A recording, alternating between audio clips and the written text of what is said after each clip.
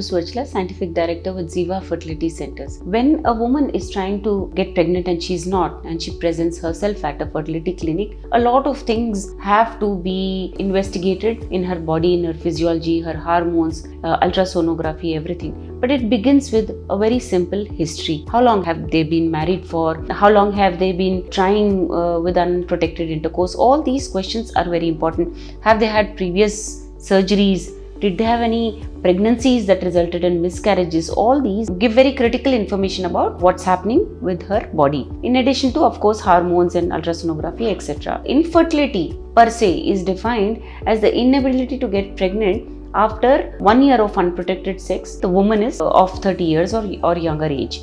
Now, about 80% of couples will get pregnant in that first year. But if the age is advanced, that is, if you're 35 years or over that, you need to try only for 6 months and have to, if you're trying to get pregnant, take yourself to the doctor who will perform all these battery of tests that I've told you and try to locate the problem which is there.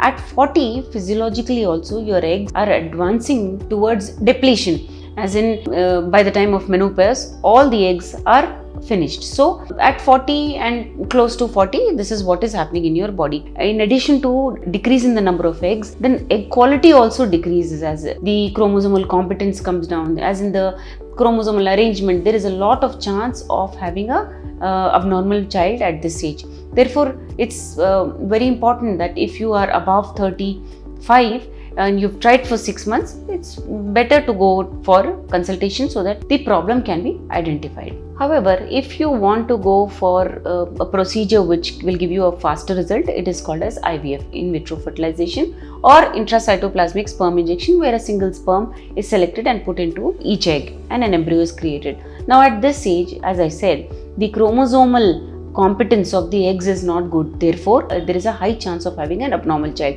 to which there is a solution. It is called as pre-implantation genetic testing for aneuploidy, as in for testing for abnormality. So the embryo is tested for chromosomal competence, that is, all the chromosomes are good or not, and only the good ones are put back into your uterus. This improves your chances of pregnancy by another 10 to 15%. If you are over 40 years old. The number of miscarriages also increases with age. 14% of women who are under the age group of 35 have a chance of miscarriage. About 19% will miscarry if they are in 35 to 37 age group. Above 40, the miscarriage rate is 25%. Therefore, if you're trying to get pregnant, it's better to go for this procedure faster, sooner than later. 25% of pregnancies result in miscarriages if the women are in the age group of 38 to 40, and about 40% of pregnancies result in miscarriages if the woman is over 40. Therefore, it's very critical that you go for this procedure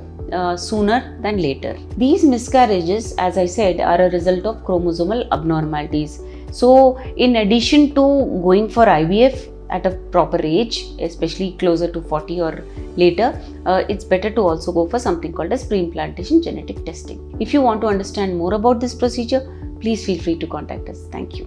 A lot of effort has gone into making this video. Please like and subscribe us. Thank you.